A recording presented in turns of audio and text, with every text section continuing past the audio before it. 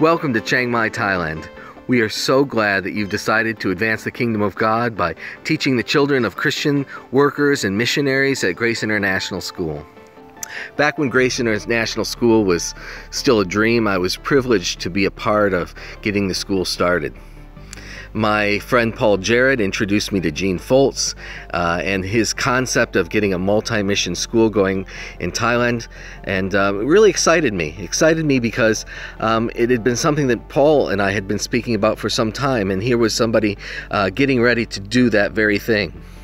Within a few months of that introduction, I moved to Florida and started working with Gene, and in time on to Chiang Mai to get the school going.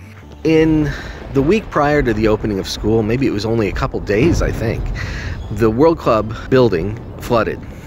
Now, this was a pretty big flood. The school was all located on that first floor, and it meant we could not open school on time.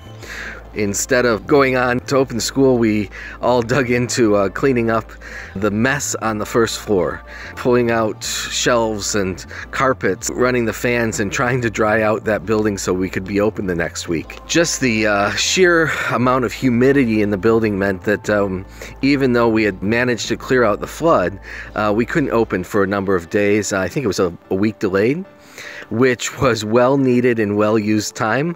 I would say that I don't think I was alone in being appreciative of the extra time to prepare for my class.